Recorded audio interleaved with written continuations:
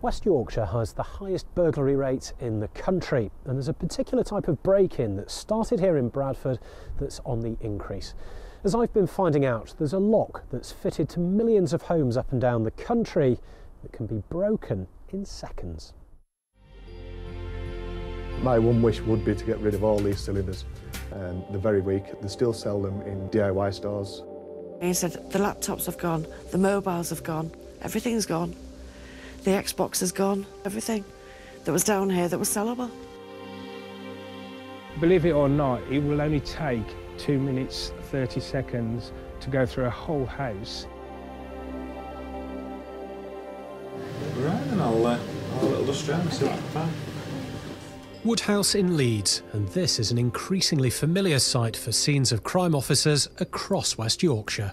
It was about 3 o'clock this morning, and I woke up because I heard a loud bang. So I went and woke up my boyfriend. He got up and went downstairs. We had a look outside the window, but we couldn't sort of see anyone around. So we went back to bed and didn't think much more of it. When we got up this morning to go to work, we opened the front door and we found that the outside of the front door lock had actually been sort of prized open, sort of jimmied open. And Rebecca is by no means alone. Locksmiths working for this security firm reckon they've been called out almost every day to break-ins where the lock has been snapped. The policeman came around this morning and had a look at the lock. He explained that really it was a more old-fashioned type of lock, and he was the one who recommended that we actually had the new style of lock put in. This is what's called a Euro profile lock, and they're fitted to millions of homes across the country, usually in UPVC doors. Now, the problem is that some burglars have discovered how easy it is to break them and then walk in through your front door. Lock snapping first started in the Bradford area, and now more than a quarter of all burglaries in West Yorkshire use this method.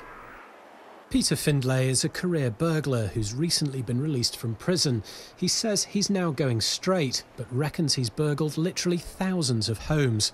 So what does he make of the Euro cylinder locks? If I had the best lock picks in England, I won't bother using them. Just snap lock. It's more simpler, quicker. And it's a problem that's growing. Since 2009, the figures for this type of burglary have risen steadily in West Yorkshire. So what can be done about it? If you're not sure about the standard and quality of your locks, contact your local crime reduction officer who will provide advice free of charge. Think about getting in touch with one of the not-for-profit organisations, of which there are a number in West Yorkshire alone. The Association of Chief Police Officers are working with the door and lock industry to come up with a new British standard for locks, but at the moment there are no locks on the market which come up to the new standard. The locks are vulnerable to the specific type of attack, but it can take anything between 50 seconds and 2 minutes to force the lock. What we'd want to do is ensure that the new British standard locks are a lot stronger than that and can resist attack. I wouldn't want to put a specific time frame on it, but certainly the testing is extensive and the new locks are now in the process of being tested.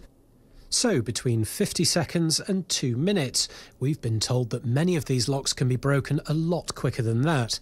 Time to find out. To demonstrate just how easy it is to break into one of these locks, we've brought in a former burglar who's now a security expert, and he's going to show us how it's done, and we're going to time him. A member of the public has allowed us to test the theory on their front door. OK, the door's locked, so, Michael, you're happy with what you're doing? Yeah. Now, we can't obviously show exactly how you break in, but ready when you are. OK, I'm ready. Off you go.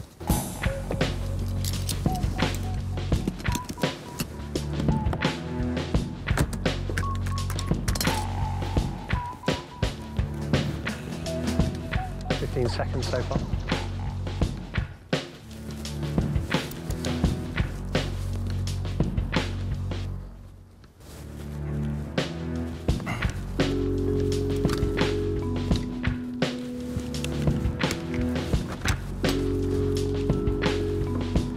Michael, that was 42 seconds. That was slow. Was it? Very slow. Feeling a bit rusty there.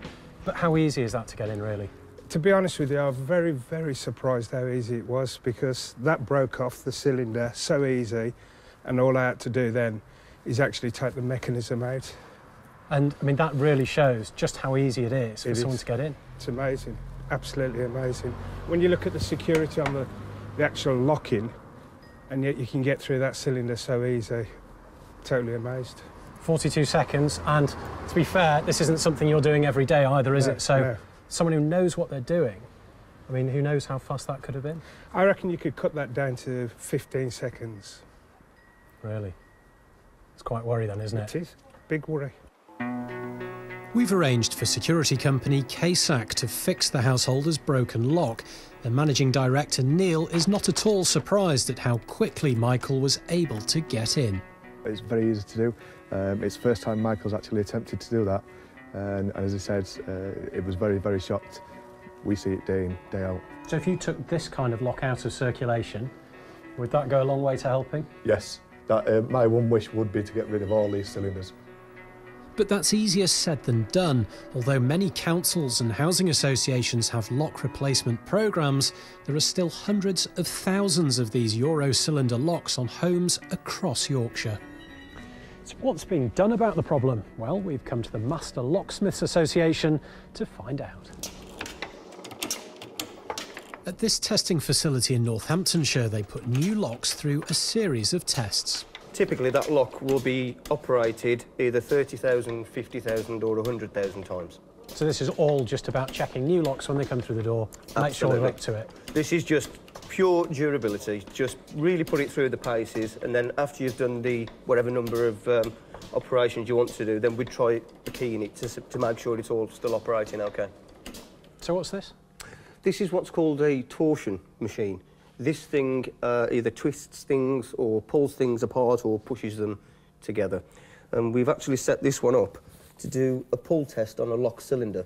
The lock cylinder's down here, if you can see that. Yeah. This part remains static. This part is actually pulling that way, trying to remove the plug out of the cylinder. So this is basically testing what happens if someone's trying to pull a lock apart. Absolutely, yeah. So when you're testing a lock, you're taking the same approach that a burglar might take? Yeah, we replicate that attack test using certain tools, and we just want to see that that lock performs to a certain level. But the idea behind that is obviously to delay any kind of burglar who wants to get into that property. We want to slow them down as much as we possibly can. But unfortunately, there are still plenty of Euro cylinder locks out there. Only a couple of days after Rebecca Khan was burgled, KSAC are busy attending another lock-snapping burglary, this time in the Farsley area of Leeds. But I didn't realise the extent of it until my husband came down behind me and he said, the laptops have gone, the mobiles have gone, everything's gone. The Xbox has gone, everything that was down here that was sellable. Christine had thought her locks were secure, but she certainly doesn't now. I was advised this morning that if I took it through my insurance company, they would probably do like for like. And I wasn't happy at the thought of that, because I wouldn't feel safe in this house if they put the same kind of locks back on. So I just made some inquiries and the police advised me, and that's why we've got these in. With so many locks on the market, it can be confusing. So if you're not sure about how good your locks are, the best advice is to talk to your local crime reduction officer.